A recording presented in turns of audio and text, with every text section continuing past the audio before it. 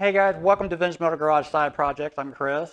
Today we're going to find out, is it possible to take an ordinary lawn tractor, self-tapping screws, and make studded snow tires for it? Let's go find out.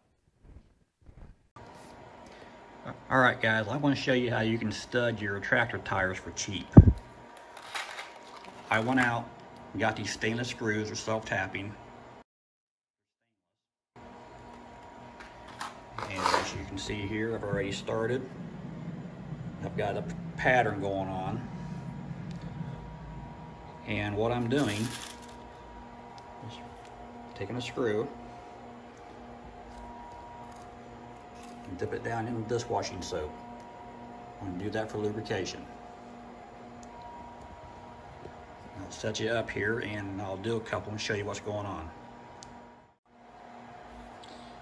Okay, you clean off the area where you want to put your screws at. Like I got this one, and this one. And what I'm doing here, I'm doing that to make like a zigzag pattern. So what I do, I just put this in my cordless drill.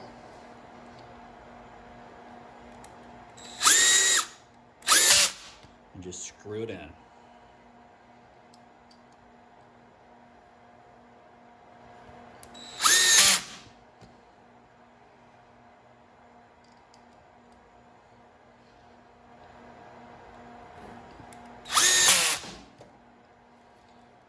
Now I have my drill setting on 5 for the ratchet stop. So that does a pretty good torque on there. So I'll continue on with the rest of them. We'll get this done. Okay, we got the studs in. Got a nice uniform pattern.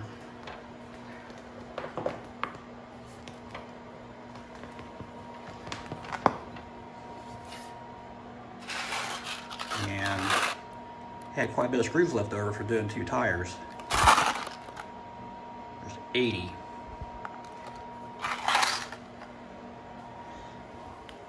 Now my tire size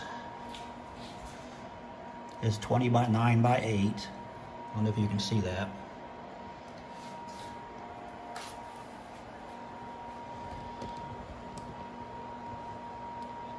So I'll put some air in it, see if I got any leaks. If I do, if I did break through to the tire, I got slime I can put in there and seal it up. But they are a 1/2 inch long, so I'm gonna put some air in it and find out. Got the compressor hooked up. It says right there, inflate to 10 psi max.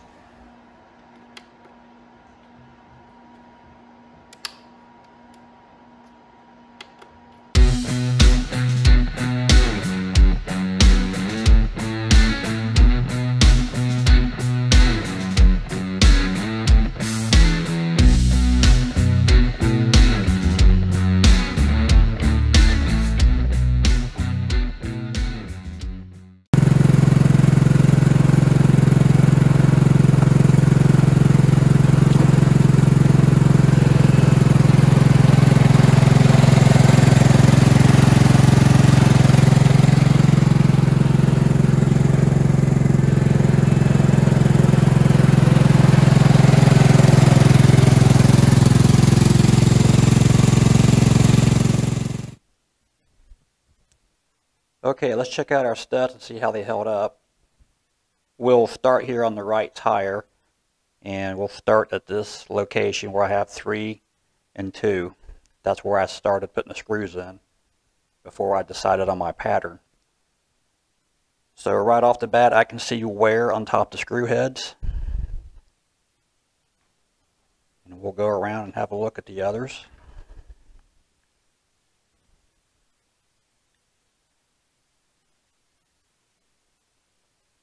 I'm seeing same thing wear. Now if you look at this one,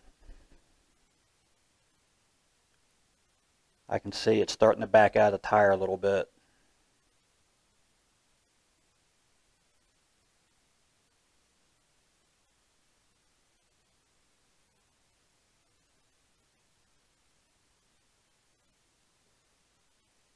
But overall, not too bad. Just got some wear on top of the screw heads. And that's where the studs ate through the ice down to the asphalt.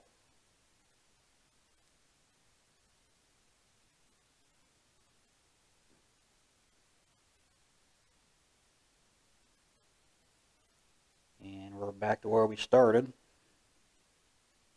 And they're all in there. We didn't lose any. So let's go have a look at the left side and see how it looks. Okay, we're on the left side now, so we'll start here at this pattern. And we'll just rotate around. Again, I'm seeing wear on the screw heads.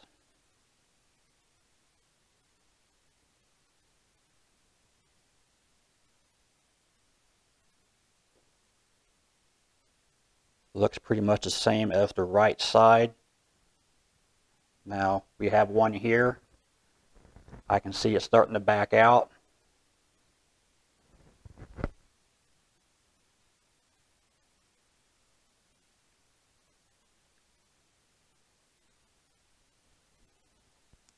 And I see two more coming up here.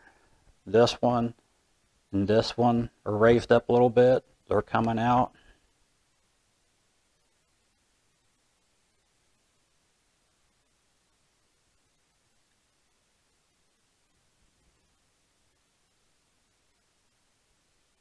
And we are back to where we started from.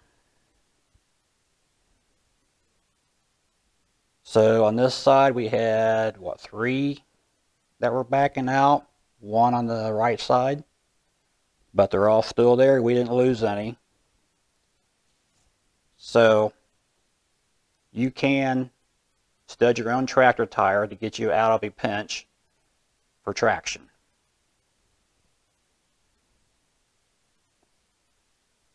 And it's pretty cheap to do. It's not hard. Well guys, it is possible to stud your own tractor tires, but I'd only use it for a temporary solution due to the fact the amount of wear on the studs and 3 of them backing out, it's not going to last too long. The reason why I did this is because last fall I picked up this snowblower attachment, forgot to get tractor chains. We got hit with snow and I had to act fast so I get our driveway cleared off. This worked. But like I said, I'd only use it for a temporary solution. Thanks for watching, and I hope you enjoyed this video. If you did, please like, subscribe, and hit the notification bell. And I will see you next time on the Vintage Metal Garage Side Projects.